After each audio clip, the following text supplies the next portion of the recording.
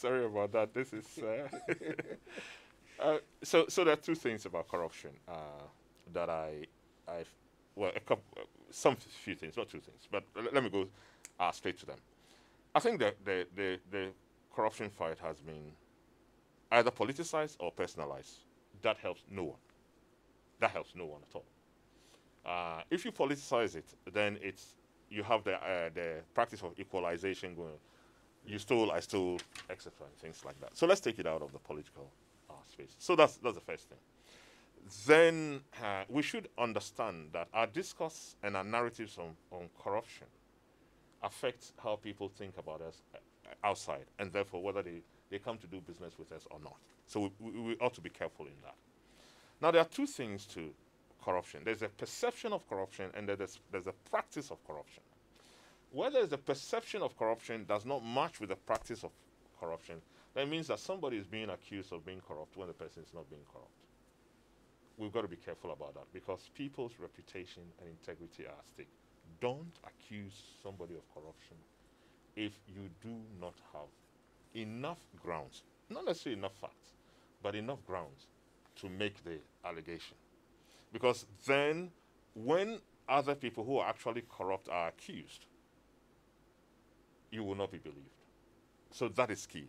And I think that is where the politicization and other things come in there. And when you talk about politicians now, they're associated with corruption. Unfortunately, I mean, and I don't know whether that's true or not.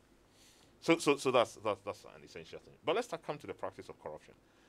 That is one of the most vile things that can happen to a country. You see, once you steal money, we're talking about hospitals being built. Yeah.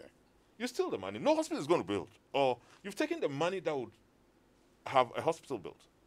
When I mean, one of the things I learned from my hospitalization, I mean, I was in two hospitals, in two surgeries before I got to UGMC. All my bills were about 10,000 US dollars. And I was quite fortunate that I had friends who could hold it for me before I was there. I mean, it was quite clear that I would have died if nobody could have held on for me. Now, think about that. That if you do not possibly have 10,000 US dollars to access healthcare, then somebody would die. Now, think about how many Ghanaians are dying because somebody takes $5 million kickback. That should have come to the exchequer, goes into a private pocket. That is the extent of wickedness that there is. Think about the number of kids who are not being schooled properly. Think about the number of people who are not being employed in that. It is not a good thing. And we should depoliticize it and deal with everybody who is corrupt in terms of that. And it doesn't matter whether you're NPP or NDC. It doesn't matter. I mean, if NPP is in power and an NPP person is corrupt, in fact, that is where they have to go for the person, because the person can't talk about political persecution. Your own person is kicking you on the... It's that. But it has to be evidence-based. And therefore, the investigative skills of our anti-corruption people is key. And I think that is where we fall a lot.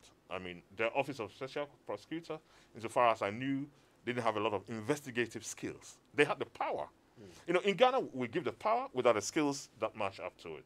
I mean, I'll give you an example. I mean, when Bank of Ghana said that boards should perform certain functions, etc., the Ghana Banking College organized courses to make them aware that these are the kind of governance rules you have to follow.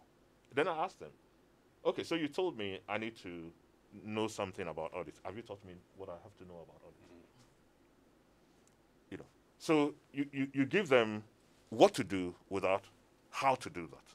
And I think where we should be able to do something is in that space. Some of those skills reside in IOCO and SHRAG and others. So there has to be also the coordination in terms of that, and then, but the investigative capability is where I think the issue is at.